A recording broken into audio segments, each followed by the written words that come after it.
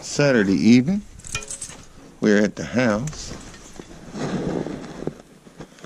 Sam just went and picked up a Foreman. Took a hit in the front. It's got a few things out of whack. Plastics, racks, bumper, I think front bumper mount, upper A-arm on the driver's side, or the left side sitting on the bike. Come with a nice setup on it. Just gonna put the tires up and some cash, looking for some mud tires. Got a real nice Cabela's back seat on it. Four-wheel drive. What year is it, Sam? 2014.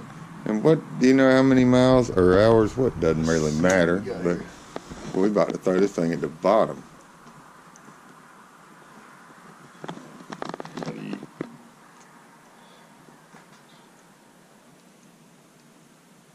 $538. That'll work. I think dude said he bought it when at 17. Yeah. Probably sat in the showroom for a while. So, come with a light bar, come with a little bit of front end damage, come with some rock climbing tires. A bad hit, not a bad hit, but hitting you already broke the light bar mount. Upper A-arm.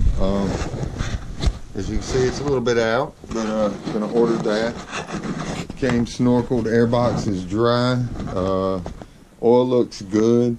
You know, overall the bike is sharp and definitely worth the money. So, in short, guys, the return of Send It Sam is back. The demon of the deep. We about to put this thing on the bottom. So stay tuned. And as Darius Rucker said, it won't be like this for long.